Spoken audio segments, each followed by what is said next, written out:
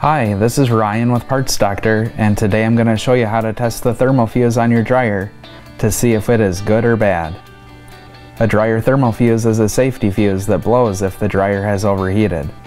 When the fuse blows, it can cause the dryer to stop heating or to stop running altogether.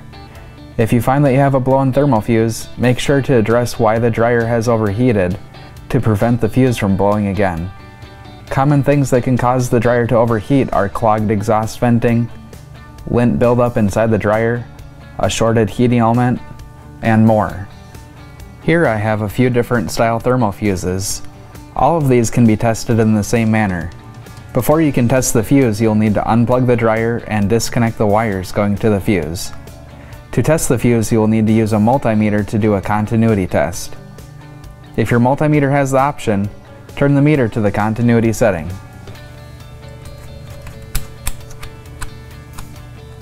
Place one of each of the meter's probes on each of the fuse's wire terminals. If the fuse is good, you'll hear an audible beeping noise, and if the fuse is bad, the meter will not make any noise.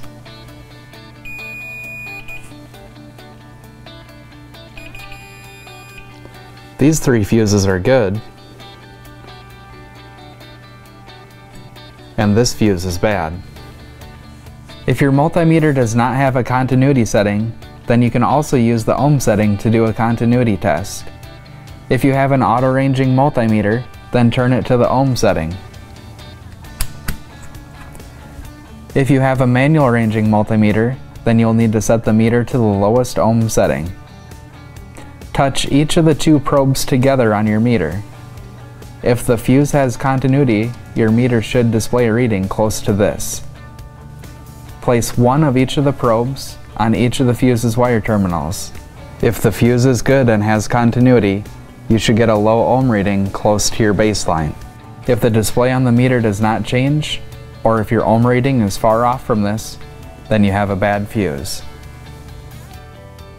If you find that you have a bad thermal fuse and you need to purchase a new one, you can purchase one from our online store by clicking the link in the description below.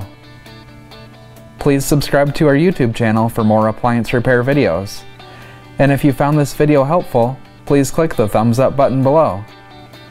You can also stay up to date by liking us on our Facebook page and following us on Twitter.